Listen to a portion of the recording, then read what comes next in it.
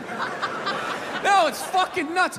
People are so scared now. You have the male feminist. Like, where the fuck did that come from?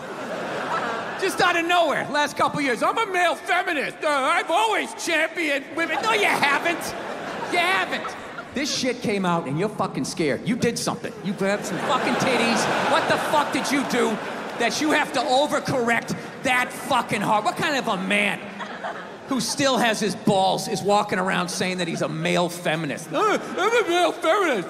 I totally see the way you see the fucking world. It's impossible as a man who was raised right.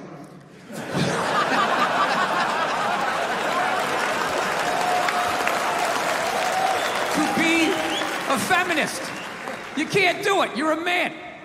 Look, you can agree with it, you can empathize, sympathy, you can do all of that shit, but you can't be it any more than I can stand here and just be like, I'm a Black Panther. Fight the power. And then I walk out the door, a blue-eyed white dude, and I get to live that fucking life, right? I don't know. I don't know, ladies. I don't buy it. Maybe you do, I don't. Anytime I hear a guy say I'm a male feminist, I always just think that is the most pathetic, limp dick way ever to try and get some pussy, right? Like, that is literally the fucking game you had when you were on a first date when you were 16, you were all nervous, and your whole game plan was just agree with her, maybe she'll touch it. So, what are your favorite bands? I like whatever you like. Will you touch it now? Did I do it right?